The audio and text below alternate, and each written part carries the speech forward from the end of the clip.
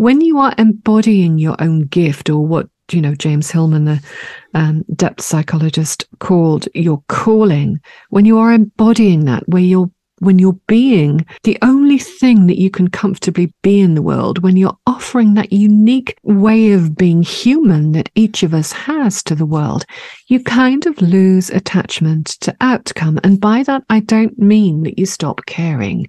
I mean that you recognize that it's irrelevant, because you'll never know how many people you've reached. You'll never be able to count the difference you've made. And it is enough that you are embodying that gift, that you are performing that calling, that you're just doing what you were put here to do.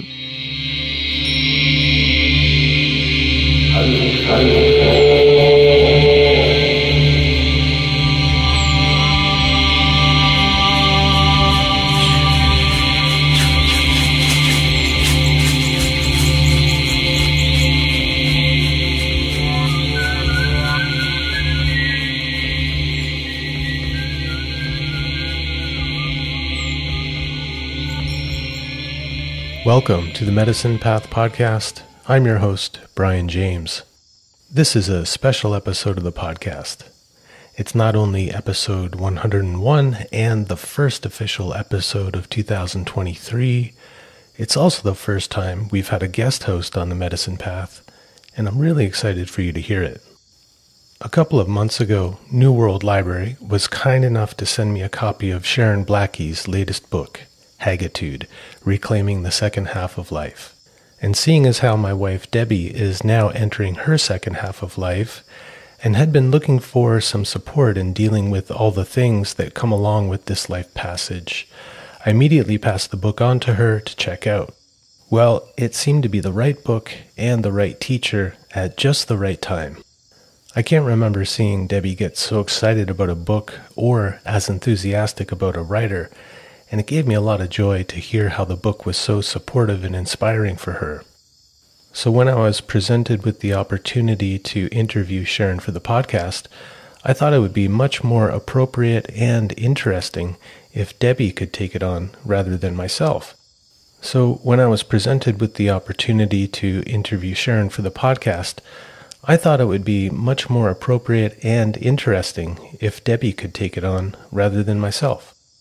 When I asked her if she'd want to do it, she immediately said yes. I ran it by Sharon, and she was into it, and so the rest is history. In the conversation that follows, you'll hear the result of that serendipitous meeting. I'm excited about the possibility for the Medicine Path podcast to grow and evolve in new ways, and I hope that we can set up more conversations between Debbie and other women down the road. Speaking of growth and evolution, this year, I've set the intention to grow the Medicine Path Patreon site into an online community and school of soul studies. Up until now, it's simply been one of the ways that people could support the podcast. But I have a vision that it could be something much more, that it could be a private online community where kindred spirits can come to learn and share in order to enrich and deepen their lives, and in some cases their creative or therapeutic work. I know that such a community is something I've been longing for, so I'm sure there must be a few others out there longing for the same thing. Since the start of the new year, I've been publishing short posts a few times a week that feature writing, audio, and video that are centered around soul-related topics like depth and archetypal psychology, art, creativity, imagination, mythology, dreams, and shamanism from some of my favorite teachers like Carl Jung, Thomas More, James Hillman, Marion Woodman, Clarissa Pinkola Estes, and Sharon Blackie. Down the road, if we get enough people on board, I'd love to host live online gatherings once a month so we can meet and discuss what we've been exploring face-to-face.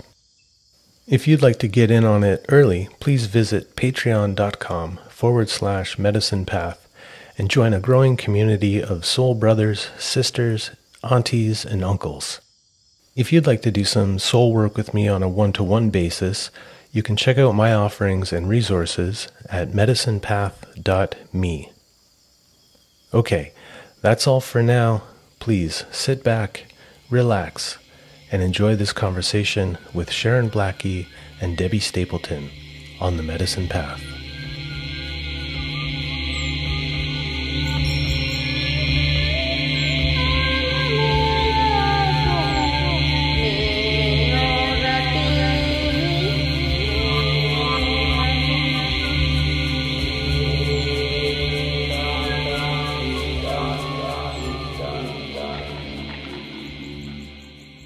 Welcome, everyone, to the Medicine Path podcast. I'm your guest host, Debbie Stapleton, and I have the special honor to talk with Dr. Sharon Blackie today. I'm quite excited about it. I'll just read a little intro about her for folks that don't know her or her work yet. Dr. Blackie is an award-winning writer and an internationally recognized teacher whose work sits at the interface of psychology, mythology, and ecology. Her highly acclaimed books, courses, lectures, and workshops are focused on the development of the mythic imagination and on the relevance of myth, fairy tales, and folk traditions to the personal, social, and environmental problems we face today. Sharon has written 5 books of fiction and nonfiction, including the ecofeminist bestseller, If Women Rose Rooted, and her work has been translated into multiple languages. Her writing has also appeared in several international media outlets, among them The Guardian, The Irish Times, and The Scotsman. Sharon lives on a small farm in the Cambrian Mountains of mid-Wales with her husband and her dogs. So, welcome, Sharon. Thank you for coming on to the Medicine Path podcast to have a conversation with me today. And you're doing well? You're feeling good? I am. Thank you. And thank you so much for getting up early. I know it's we've got an 8-hour time difference here. So I'm at the end of my day and you're at the beginning. I know. It's that interesting sort of time warp phenomena of being across time zone divides. But yeah, I really appreciate you chatting with me today. It sounds like you've already had a full day. Well, I was hoping today to center our conversation around, I guess, how I found you. Your latest book, Hagitude, Reimagining the Second Half of Life. I just want to share a story that feels like it was kind of serendipitous how your book got into my hands. Let's just say it arrived at the perfect time. And yeah, my husband, who's the creator and the producer of this podcast, had reached out to your team about the possibility of having you on the show, because the Medicine Path is all about the very sorts of things that you work with, this multimodalities and different ways of finding healing and wholeness and meaning. So I think he had been a little bit on the lookout for women that were doing like really interesting work with women's stories, knowing who I am and what I'm going through. So here I am staring down my upcoming 50th birthday, half a century. It's kind of blowing my mind and really noticing that I'm changing. I feel like my body is sort of almost like kind of breaking down or melting down, but I had a feeling that it's being shaped into some new form. And I just felt like there weren't a lot of inspiring stories or a certain sort of attitude that I could kind of connect to help me sort of feel like, I don't know, hopeful or excited or engaged about entering that phase of life. I had a lot of, foreboding. I was feeling a bit isolated, having it quite a difficult perimenopausal transition that I'm still in the rocky seas of, let's put it that way. And yeah, your book arrived, your team sent the book, Hagitude, and here it is sitting on our kitchen table. And I grabbed it and I was like, what is this? Hagitude? That word, I want to know what this is about. So I started reading it and I had this feeling that my soul was super hungry for the rich, sort of dense nourishment that I found in the book, which is this wealth of stories, ways of exactly what you said in the title, like ways of reimagining this second half of life. Like in a way, I almost felt like it was a bit of a chasm to even where to begin to how to imagine it at all. So then my partner had reached back out to your team and said, would it be all right if perhaps my wife did the interview? Just because the book was just, I mean, I read it so fast that I had to kind of double back and read parts of it again. And I have a feeling I'm going to probably read it several times because it's so densely packed with such inspiring stories.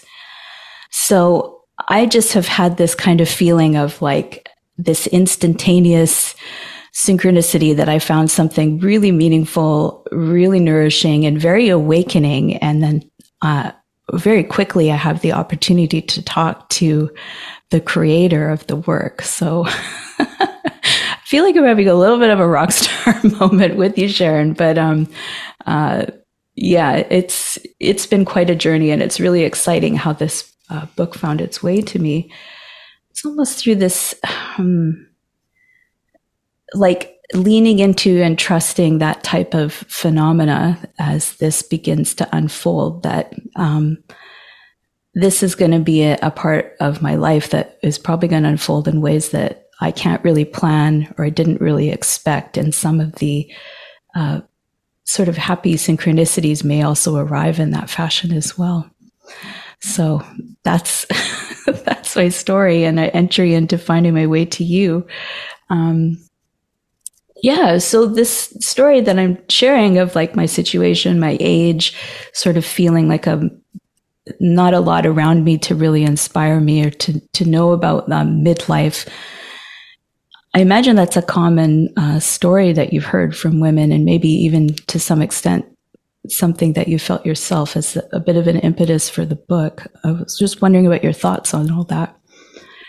Yeah, it's not so much for me a real problem that I had, because I've been working with myth for such a long time that it is natural to me to look to stories for inspiration. But I was very much aware that other women struggle very profoundly, because part of the problem that we face in the world at the moment is that, well, certainly in this part of the world, menopause is profoundly medicalized. So it's presented as a medical condition with symptoms, which is ludicrous. It's a natural life transition. And, you know, we're taught that we must treat it, that we must somehow overcome it. And it's portrayed in that sense in quite a negative light. And even though the conversation is starting to shift a little bit in the UK, so that people are saying, no, you know, menopause ought to be something that you work through, it's presented in a way that requires you to hold on to what might be lost at all costs, rather than to go with the natural flow and the natural rhythms and cycles and seasons of life. You must hold on to youth. You mustn't let anything change. And I think that is just as bad in its own way. So Hagitude was really an effort to provide the possibility of reimagining this part of our lives, to find inspiration in the inevitable change which is coming. You know, even if we try to hold it off, it's going to come because we all age. And it was really an attempt to say, look, there are many, many things about this time of life that are remarkable and wonderful. And why don't we focus on them and go with that aging flow, rather than trying to hold on to a youth that is going to be lost to us, whether we like it or not. Yeah, that's amazing. And it's really important what you're saying there about how the transition is, you know, in the West, it's very medicalized, because I think that's the beginning signs for women, is that maybe some health difficulties start emerging. The menstrual cycle that maybe you've been used to managing a certain way is changing. Like it's all, yeah, it's like, and like you say, this idea of hanging on to what seems to be slipping away, or what will be lost at all cost. It's a tremendous, it's a very unstable and very anxious and very sort of insecure place to be in if you don't have other things to tether you, like these stories or these reimaginings. Yeah, and I mean, I think about that for myself personally, is that I didn't really think that I was someone that really hung a lot of, my identity or worth or value on, say, being youthfully attractive or young or that sort of thing. But it's been sort of those things are, I guess, they're just all I've really known. So when it starts to slip away, it's like, I think the first instinct is try to hang on to it and recover it. But it can just be so disorienting if a lot of women around us in society are in that exercise of hanging on. It can be really disorienting to say, maybe place people's age, like where are they at, like to find the models and mentors that you can talk to about the process, if maybe they're not really going through that process, like in a way of like owning it, or you don't know much about it. Like going through this time, there's just so much that I don't really know about it until I'm in it, and it comes as a surprise. So yeah, I don't know if that's making sense, but that's some of the impressions. But just this idea of like wanting to orient oneself by connecting to others that are maybe going through it and not being quite sure where everyone's at with it, if that makes sense. Yeah, so I have a membership program for women who are either perimenopausal or in menopause or all the way through it, to discuss exactly those things. And it is interesting how diverse people's experiences are. There's no one way to do menopause, because it's building on decades of individual lives that we have all led up to the point where it changes. But there are some threads, I think, that we are beginning to pick out during the course of that program, in terms of the changes that, for a lot of people, for almost everybody, it's a shock. And it's partly a shock because nobody until recently has talked very much about menopause. It's been one of those things that you don't talk about in public, that you're slightly ashamed of. So nobody really knows what to expect. As I say, the public narrative is very much about holding on to what is lost, and you just can't. Nobody really has talked about the distress that you have just mentioned, when all of the things that have defined you begin to slip away and you have no idea what is going to replace them. And most of all, nobody is talking about what replaces it when inevitably you lose those things. So that's really what I wanted to do, because I think there are many very wonderful things that replace it. And I think we all have to have a time of grieving for what's lost, whether it be kind of youth and beauty or fertility or whatever it is that has mattered to us. And that's natural, because something is dying, but it's only dying so that something else can be reborn. And we're talking all the time about the dying, and we're not talking about the rebirth. And so when I looked at European myth and folklore, which has been a source of profound wisdom all through my life, I began to realize that the older women in those stories had a particular power that was not really available to them earlier in their lives. And so the word hag, for example, is used for women who are not defined by their relationships or by anybody else. So a hag is not a mother or a wife or a daughter. She might be, but that's not what defines her in the stories. What defines her is who she is, and what her particular gift or power, whichever word you would like to use for it, is. And that strength that she has, that way of being in the world, which is necessary, absolutely necessary, to move the story on.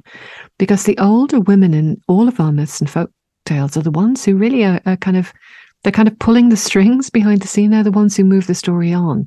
And there are so many ways to move the story on. There are so many ways to be an older woman with a particular gift, with a particular way of being, with a particular power.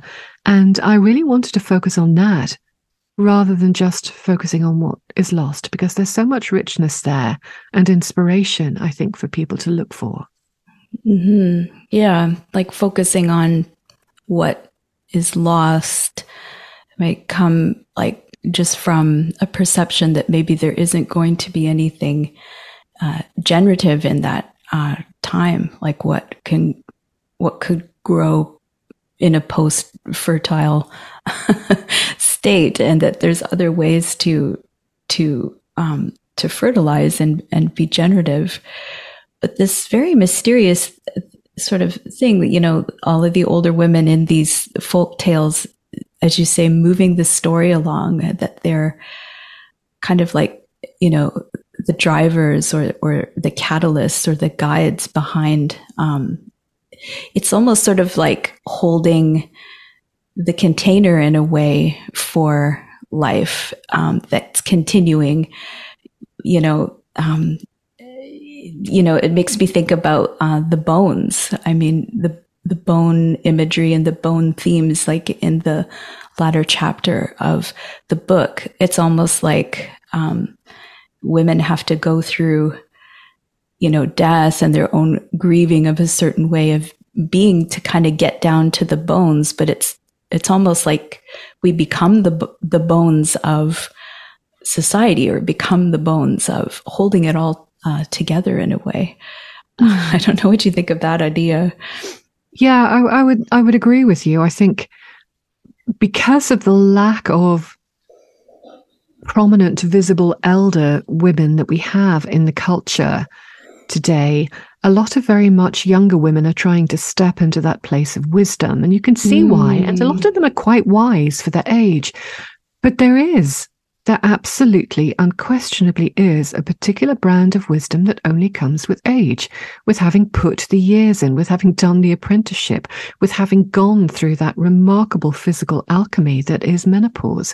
And so what I am interested in is drawing attention to that, so that elder women, rather than going down the path which our culture would like to put out for us, which is invisibility, not being inconvenient, shutting up, you know, letting everybody else get on with the job, that we actually refuse that role, and that we start to look for what it is that we have to offer. Because there must have been a point when our ancestors got this, because there are so many old stories and so many old myths that portray older women who are keeping the world going. I mean, if you look at one of the more famous bunch of old women are the Fates in Greek mythology. And they, you know, in art, they were often portrayed by young men as beautiful, willowy women. They weren't. They were old women. In all the texts and all the writings, they were old women, because it's only an old woman who can understand what balance looks like in the world, you know, who can see the bigger pictures, who can see the patterns, because she spent a lifetime doing it. So the Fates are the ones who literally weave the world into being. They are the ones who understand what's necessary to keep all of those complex parts of the picture in balance.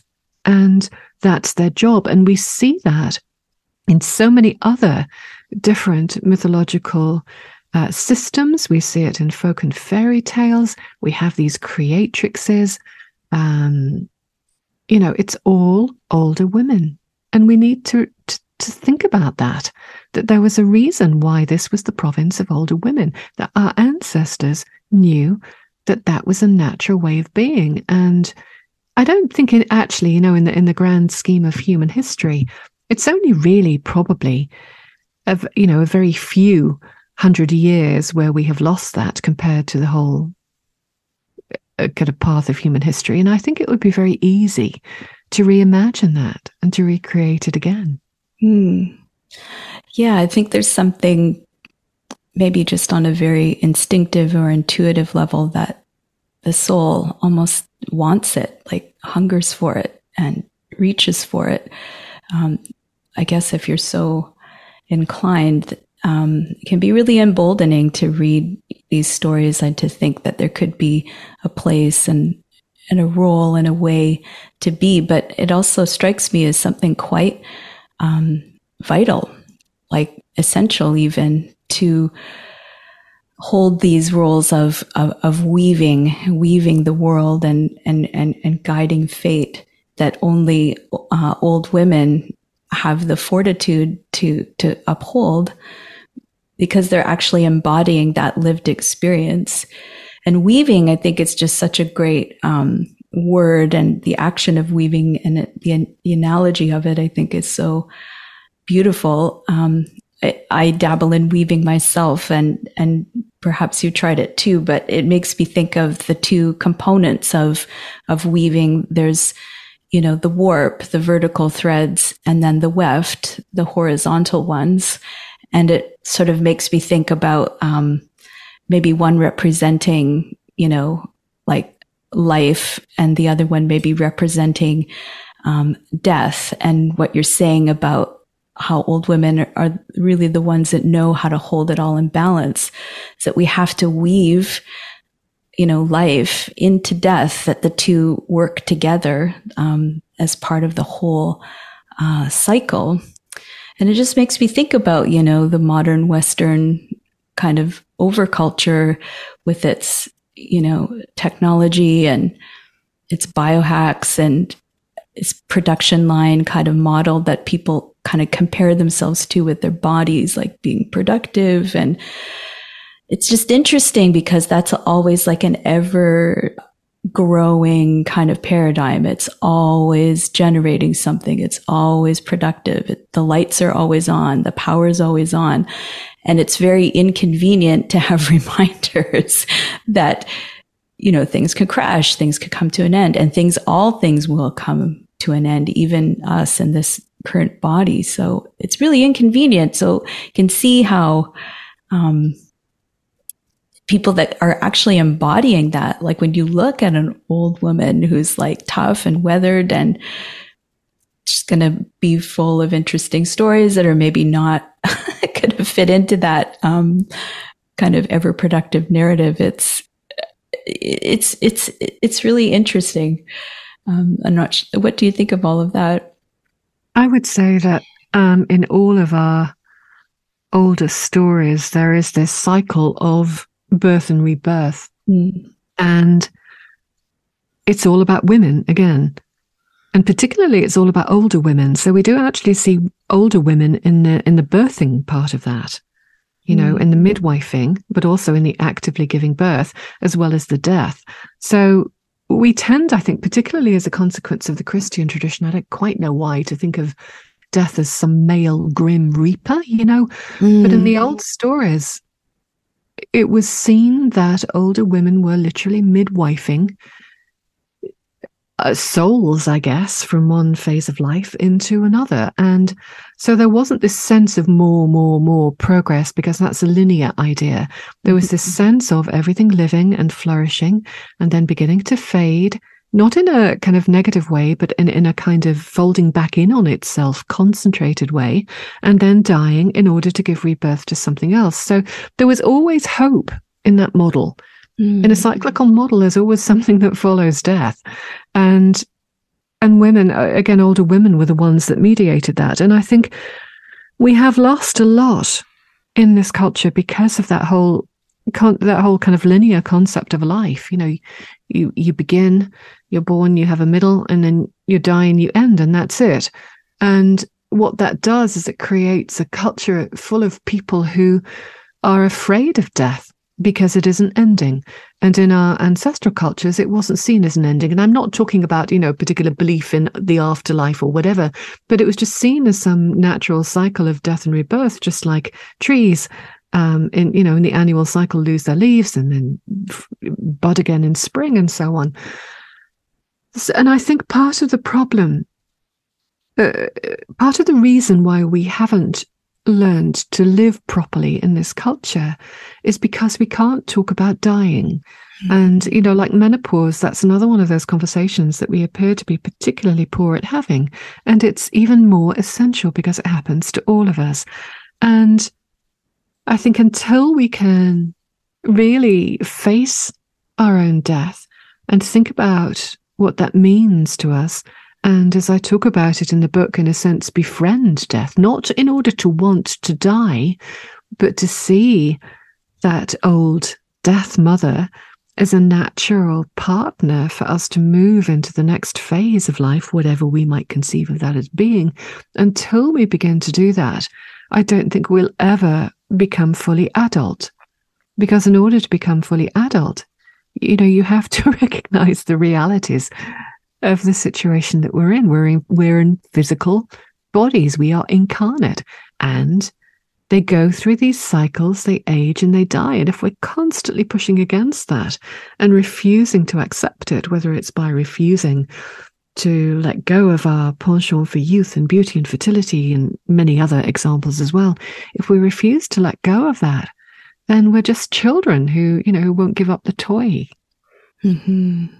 Yeah, absolutely. Yeah, it's interesting too, like thinking about coming to terms with death and grappling with it and talking about it and knowing that it's a part of the cycle has me thinking about part of what was really rich about this book, and it seems to be like a huge theme in your work, is how a lot of the women in these like folk tales and stories that you gathered, they're very much like a product or an extension of the ecology that they live in and that they work with. And I'm just thinking about like where my partner and I live. We live on Vancouver Island. We're a bit away from the city. This Victoria, actually, where the Raging Grannies are from. Some of the great examples of how ways that older women can also use humor and satire to take on the world. Yeah, we're just away from that city, about 20 kilometers. So out where we live, it's not totally wild, but it's much closer to the wild. Like we're right by the ocean. We're watching the seasons more closely and intimately. They're a little softer out here. We don't have a full winter the way some places in the Northern Hemisphere do, but we do have a cold and dark time. And just sort of noticing that it's been really like healing and comforting and helpful to me, certainly, to live so close to nature and being confronted with or being shown its grand cycle. It's always moving around me all the time. And I see the beauty in the regeneration, but I also see the stark and intriguing beauty in things breaking down and composting and leaving behind the bones. And I feel like living closer to nature or having access to nature and natural processes seems to be really an important part of staying in touch with this, this heritage or this wealth of powerful old women's stories. It's like we need to see like the death process happening around us all the time. Because I think if you live in urbanized centers where you're a bit, maybe in some cases quite removed from it, it's not to say you don't have the opportunity to grapple with those themes or access them, but something about living right in nature and this uncanny phenomena that I've been noticing, you referenced it a few times yourself in the book, is that nature almost, there seems to be some phenomena where it's dialoguing, like things that are going on within me and my soul, and I'm reaching toward understanding, or I'm contemplating or musing on, and then something in the natural world will just sort of appear as like a callback, or to just be immersed in the natural world and seeing the full cycle. It seems to be really helpful. I wonder what you think about all of that. Yeah, I think if you go back to ancient European philosophy and cosmology, so let's look at the ancient Greeks again. They had this concept of the world soul, the anima mundi, literally the soul of the world, which was always presented again as female. And, the world soul imbued everything with life. Everything was animate. Everything was imbued with the world soul. And so naturally, if something happens to you, you are in the world soul. and a tree is in the world soul, and a crow is in the world soul. And if you are in some sense tuned into that, then it's, in the context of that philosophy, it's not very surprising that there should be that dialogue, because we are all part of, embedded in, however you would like to, to picture it, in the world soul. And that animacy, that way of looking at the world that our ancestors had, I think is also something that we need badly to regain today, to accept that the world around us is full of life, is full of soul. And the interesting thing about all of the women, and it's not just old women, it's true for younger women, particularly, I would say, in British and Irish mythology and a few other European mythologies, is that their experience is presented as deeply embodied. Mm-hmm. Even though they may be divine, they may be what we think of as goddesses, they are nevertheless immanent in the land. And so women represent the land. They are the land, but they're not just the land. They're the land imbued with the anima mundi, or entangled with the other world.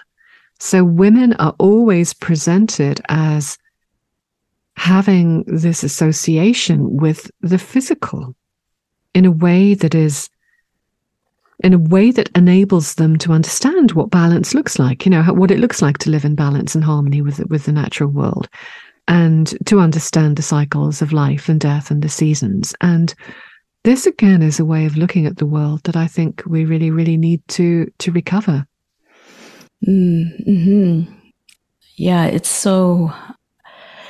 Yeah, I just think about, again, back to that whole, paradigm of this, advanced technological sort of linear, always the lights on, ever producing culture. It's like the word that for the natural world usually is resource. Oh, it's just resources, and can just chop it up into bits and repackage it as whatever we want it to be, energy or inventions.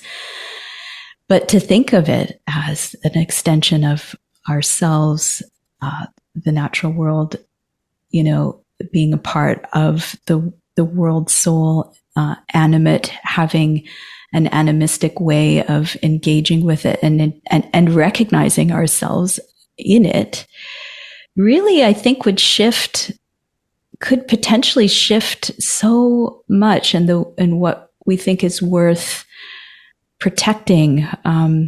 If you see the world that way, how could it just be reduced to these pieces and resources and something just to be conquered and overcome? It's like it just feels to me that if we were to lose it, we would lose ourselves. We'd lose our very life.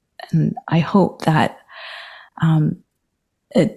more awakening can occur around this. But it's like how to get to ignite the imagination so that people can see that phenomena in nature and start to come around to this is worth protecting. This is us. This is essential. I mean, this way of being, it goes all the way back to so many root indigenous cultures. It's like your identity is interwoven with the place, and that the magic is there too. Like the elementally, the different sort of magic or power or inspiration for transformation or life processes tied to the particular mixture of things in certain environments.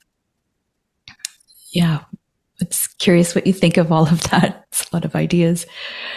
Yeah, I think to me, one of the main ways in which we reinvigorate, bring back to life that way of looking at the world is by painting vivid pictures and telling vivid stories so that people can better see it, can better understand it. I mean, in many cultures, we have this concept of a kind of web. Well, it's not really a web because a web is two-dimensional and what we're looking at is three-dimensional. It's kind of a meshwork, if you like, of individual nodes of life and being. And, it's quite natural that if one of those is alight and vibrating, and pulsating, then it's going to have an impact on all of the other nodes. They're going to be pulling, they're going to be pulled in a particular direction, or there are going to be vibrations that kind of travel down if we look at a kind of musical analogy. So I think if we can help people actually picture what we're talking about, and if we can tell them some of the old stories that try to explain why all of this matters, then we can very, very slowly begin to make that change. I think, whenever I've spoken to even the most skeptical people, and I was one of them once upon a time because I have a very scientific background back in the day, nevertheless, almost everybody has had at least one and probably several examples of what Jung would have called synchronicities, where things have just happened at the right time. The chances, the probabilities of which in a statistical sense are just, out of this world.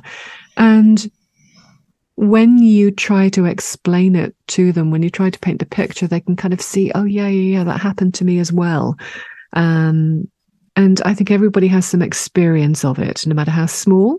We all know, I think we all have a kind of instinct that is the way the world is. And it really is a question of breaking down that overarching cultural mythology that tells us that we must see the world as inanimate, that we must always be looking for rationalistic, intellectualized, scientistic models of being. And, that's just a story that the culture tells itself, that the culture tells us. It's just one story. We've just been taught to believe it's the only story.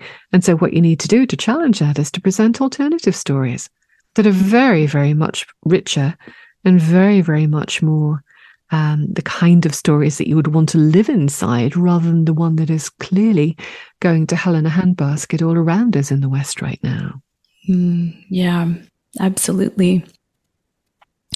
I'm thinking back to younger years, being an angry young woman. I'm of that Gen X generation. We listened to a lot of punk when we were kids, and coming of age at a time with this genre of women's music, Riot Girl, as it was called. It was a lot of women screaming gutturally and powerfully about things that were really important to us.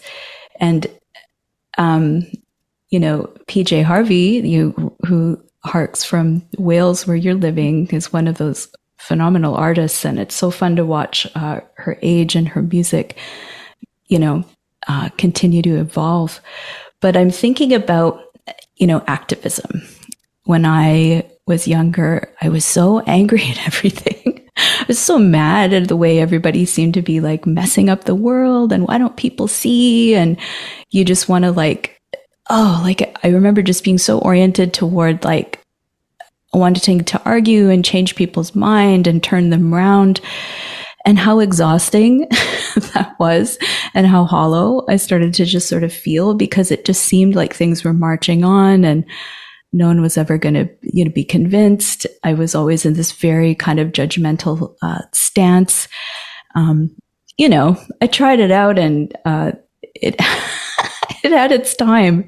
But when I think about these things you're talking about here, and these rich stories, wanting to share these stories, and stories that we would want to live inside of, to me, it really hits me as like, this could actually be a very rich and embodied and generative form of eco-activism, where it's more focused on let's have an embodied sense of what it is that we cherish. Let's have all of this living inside us. And I just sort of feel like that is just going to come bubbling out and have its particular effect. And to kind of, I don't know if it's part of Hagitude, this idea just to have the, the nerve or the strength or the trust or the faith that if you really live this, if you really embody this, and you sit back on it, and this is truly who you are down to the bone,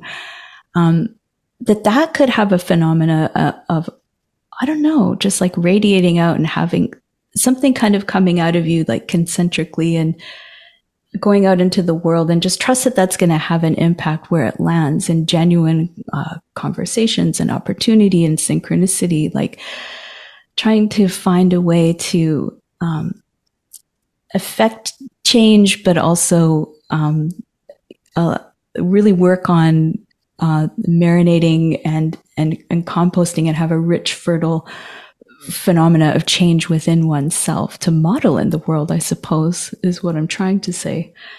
I wonder what you think about those ideas of activism and shifting into different modes of it. I think activism is the word I don't like, because it tends to have been hijacked by the people that are out marching and doing very kind of out there political things. And there is a need for that, for sure. But there are multiple modes of resistance available to us. Mm-hmm. Writing is an act of resistance. I don't actually like visibility. Mm-hmm. You know, I'd happily sit in a darkened room and just write books, and I will reach a lot of people through my books. I have reached a lot of people through my books through sitting, you know, at a computer, not really being visible at all, and then it being published, and then, you know, the book goes out there and it has a complete life of its own. And then you go back again and write another one. So I think there are many, many ways of resisting, and they are based on the individual gifts that each of us has. I am not a marcher.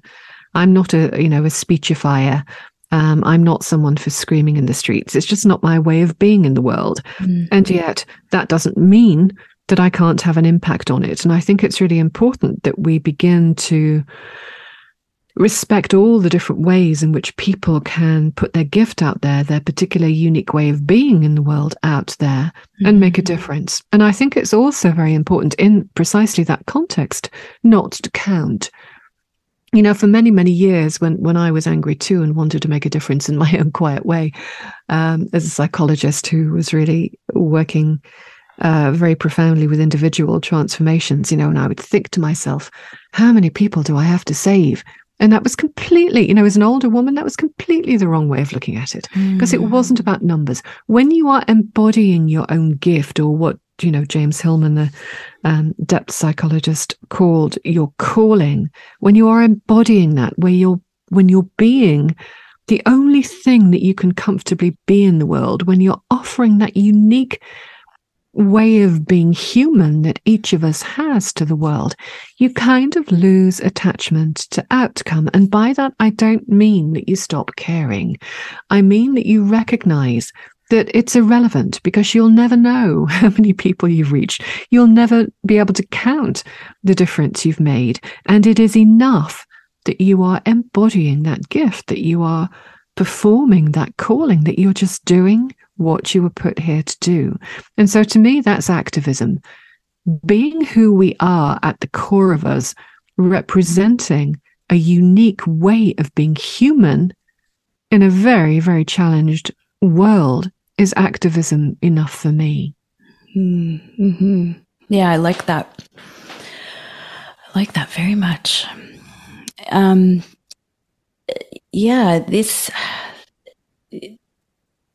also thinking about, you know, it's almost like going into this phase of life, you know, midlife now into, I guess, what we could call maybe this waning moon phase, where, you know, the light is kind of winnowing down, but getting very concentrated, and darkness and death and the inevitability of it is looming, and we're reckoning with it. It's also this idea of, with the calling, legacy, like this idea, like you're saying, like not really counting or taking numbers or being overly attached to any outcome, but just expressing and living your gifts and following your calling. Part of that is like noticing like time. It's like there could be a certain time, a wealth of time that we take for granted in a youthful perception. But when you start to realize like, oh, my time is limited, I might not have much time. How does that impact what it is that we're doing, or how we feel about what we're doing? It's like, for me, it's almost like, it's not even like it's a bit of a sense of urgency that I really want to get down to business of being authentic and truly offering like what it is I'm here to offer. But also making your peace with the fact that you may leave behind things that will endure and have an impact beyond this particular body's lifespan. Like making peace with the fact that you're not really going to be around even to see like all of the ways that the lives you've touched, the things that you've been in contact with and have unflowered. It's a real trip, like to grapple with that. It's like, wow, there's going to be a point where I'm not here. I'll be gone. And calling, I mean, for me, it just feels like it's participating in legacy and having that sense of things, like a kind of surrender that sort of balances or recalibrates ego in a way. Like I'm handing it over. I'm dissolving. I'm surrendering. I'm still here and vital, but knowing that you're moving toward that time where, it's like really, really reckoning with that. It's really potent and quite profound. I wonder what you think of this. Yeah, I would say that one of the other key things that so many elder women who have passed through menopause and come out the other side in my circle, in my membership circle, would agree is that in whatever way it happens to present itself, menopause focuses you remarkably. And, I wrote about it in Hagitude as a process of alchemy in which everything that is not essential is stripped away. And that's not a one-off thing that happens as you go into menopause and then stops. I think that is something that continues actually all the way into elderhood, where what it is that you begin to ask yourself questions like, what do I need? What do I really want to do? What gives me joy? What makes my heart sing? And to focus on that. And what burns away in menopause, if you allow the process to happen, is that desperate sense of having to please everybody that we have when we're younger and fertile and want to be beautiful and loved and liked and all of those things. And focus, I think, is the answer to a lot of what you were just saying there, that it's not so much a sense of urgency, which to me always has an implication of panic. It's like, I haven't got time to do all the things I want to. It's more a kind of, okay, I haven't got very much time. I've got limited time. What really matters? What really matters that I can bring to this world at this time that'll serve the world, but that will also serve my own soul growth, because I think that's important too. And I think that is part of that alchemy of menopause. Again, if we allow ourselves to pass through it, and to go through the discomfort of it, because it is discomforting in very, very many ways, physical and psychological, that is what happens. And it's a shared experience of women. I'm 61, but I'm working with women who are 70 and 80. And that is their experience, that this focusing in carries on throughout the years, so that you don't waste energy worrying about all of the things that you can't do, but you just actually slowly and in a very steady kind of a way begin to focus in on what it is that you must do. Yeah.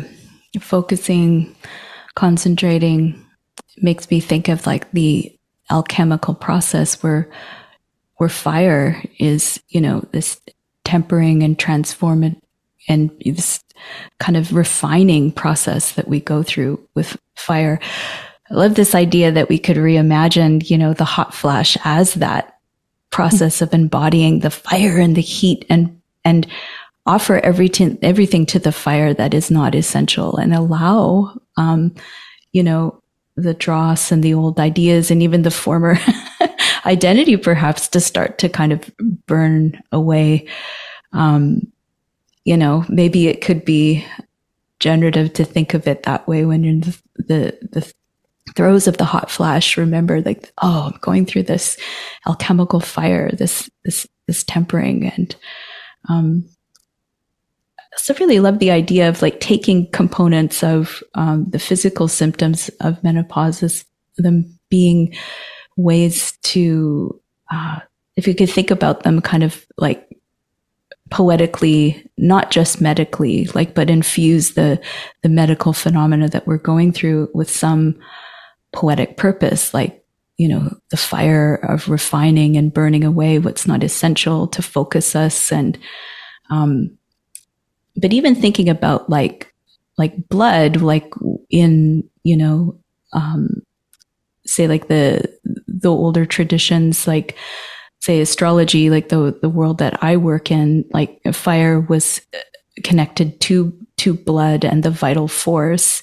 And I can't remember if it was in your book or where I read it, but there was a certain tradition that talked about when you stop bleeding, it's because you're keeping your blood inside of you for yourself. It's like you're keeping your vital heat and blood in you, for your own sort of self-containing, self-perpetuating, your own sort of generative, creative energy. And I love that a lot too. Like this idea, like, we're always like giving ourselves away, blood from a stone, pleasing everyone.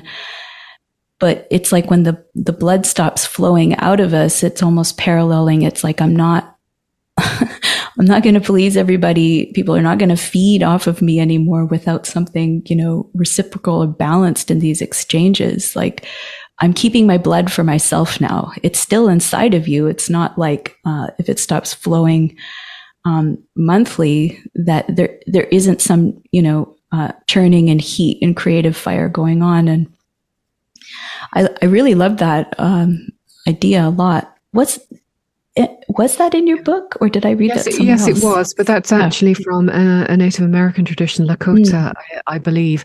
And as I understand it, as I have read it about it, the idea is that, yes, in the first half of our lives, where our creative energy is put out there, it's put out into the world, whether it be giving physical birth to new human life, or whether it be the kind of general, growing, building, outward facing stuff that we do when we're younger, that we have to do to build an identity, to build a family, to build a job, to build a set of relationships. But at the point of menopause, that creative fire, which is symbolized, if you like, by the menstrual blood, is not put out into the world anymore. And it's a kind of inward focused creativity, which doesn't mean solipsistic, it doesn't mean self-referential. It doesn't mean that we get all tied up in the comfort of our own heads, but it's about the inner work of elderhood, I suppose, which is more about meaning, which is more about spirituality, which is more about, okay, what on earth is this all for, and why am I in it now? What on earth am I doing here?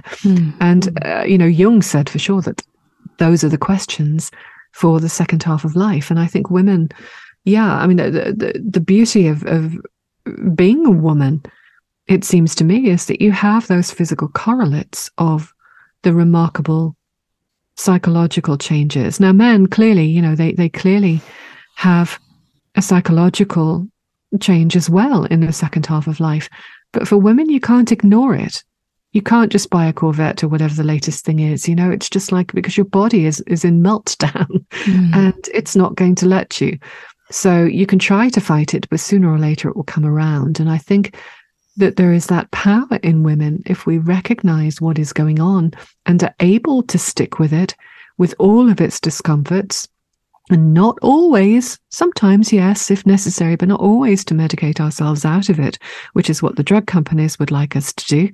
If we're able to sit with that profoundly uncomfortable initiatory experience and come out the other side, then we come out with that sense of a deeper meaning, of a deeper purpose, we call it inward focus, but it's not really interior. It's just a different modality. It's a spiritual modality rather than an outward facing building in the world focus. Yeah, absolutely. That makes a lot of sense. Yeah. And it's interesting too, like all the physical, changes and, the health challenges that, we face around midlife and beyond, how also not to just necessarily medicalize those. Of course, they at times we need to be helped, and we need medical intervention, and thank goodness for healthcare, modern healthcare. But at the same time, that there can be really instructive, these health crises and the meltdown of menopause and the way that it sort of slows us down, that can be something really instructive. And because you really can be inconvenienced, you can be really sidelined, you get a really harsh, sometimes, reality about what energy you actually have to give. Like you say, the menopause phenomena, you can't ignore it. So I think that can also be hopeful as well, that, these health crises can help us to get rebalanced and recalibrated, and notice what opportunities they could be providing, and what they could be teaching us, which feels like part of that mysterious phenomena of really embodying that sense of balance. Like you, for instance, have a very powerful story, like so drawn to that last chapter when I arrived at it, with its themes of the bones and the old bone mother, and your survival and coming through lymphoma. Like, whoa, like the courageous way that you spoke about it. I just want to thank you so much for sharing that, because it's very scary story, but the way that you shared about, surrendering to it, and being curious about where it was leading, and that you wouldn't take it away if you had it to do all again. Yeah. I know we're coming up on our time, and I don't want to break into a massive convo about that, but I would love to hear just a few thoughts about that. Yeah. I mean, just briefly, because it is a long story. I would say that I went into that experience at, what was I when I was diagnosed? 60, 59? I can't remember now. I'm losing track of time already. I went into that experience with a very strong sense of what comes to us is a lesson that we are meant to learn from. And so, that's my pre-existing kind of going in attitude. And, sometimes you get the lessons that you really wish you didn't have to have. But I understood that it was a lesson, and I'd had a couple of big dreams beforehand, which had kind of prepared me in some way for it. And, I think that often, again, this idea that we must fight illness and the martial language that we use, we must beat it into submission. You don't beat a teacher into submission. It's not a good strategy for life.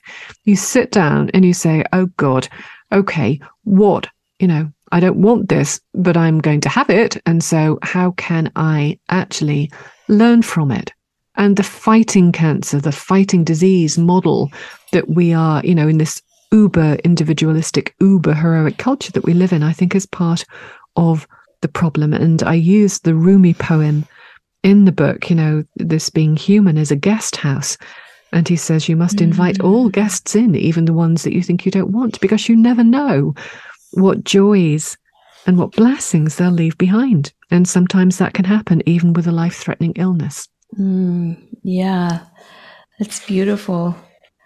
We actually have that Rumi poem in our house. So I was I was pleased to see that in the book. It's so wonderful.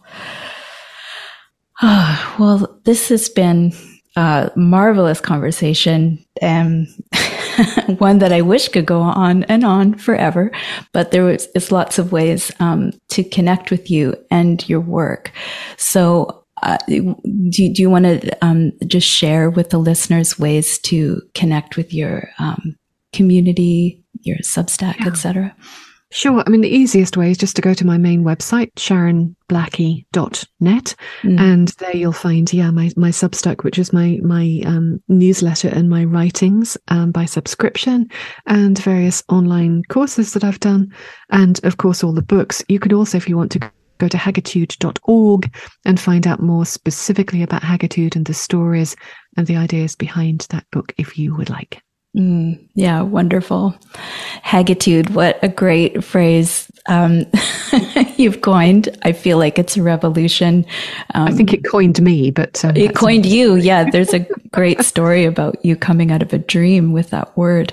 Yeah. And it's funny, just to lay on maybe a little bit of humor, I feel like something about Hagitude it's like heavy metal. It's the heavy metal music genre. Oh, it's sure. like, I see Hagitude in this like heavy metal font on a t-shirt. It's like, I want to wear it like a slogan. I want to march out there and be an inconvenient yet artful hag. So thank you so much for this inspiration and conversation and your wonderful work. Thank you. It's been an absolute pleasure. I really appreciate you inviting me to talk to you. Yeah, wonderful. Thanks, Sharon. Thanks so much for listening. If you enjoyed this conversation, please consider subscribing on your favorite podcast app, share it with a friend, and think about leaving us a review. If you're interested in joining the conversation, head over to the Medicine Path online community and School of Soul Studies at patreon.com/Medicine Path. May the road rise up to meet you. May the wind be always at your back. May the sun shine warm upon your face, and the rains fall soft upon your fields. Until we meet again on the Medicine Path.